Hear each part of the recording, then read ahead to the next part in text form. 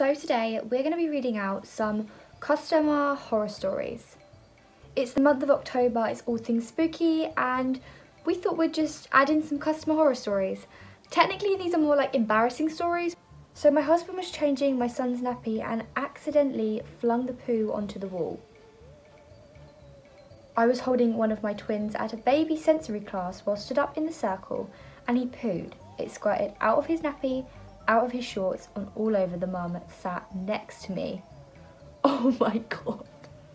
My moon cup bounced out of my hand and turned the bathroom into Dexter's kill room. Comment down below what kind of period protection that you use and if there's any other embarrassing experiences you might have had. My little one kicked a poo during a nappy change. It slid down the wall, across the floor, huge skid mark.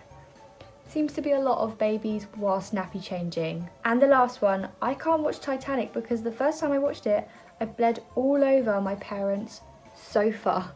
Let's hope it wasn't a cream sofa.